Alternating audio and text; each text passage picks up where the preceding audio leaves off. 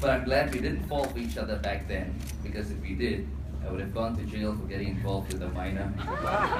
And I'm sure we'd be living very different lives today.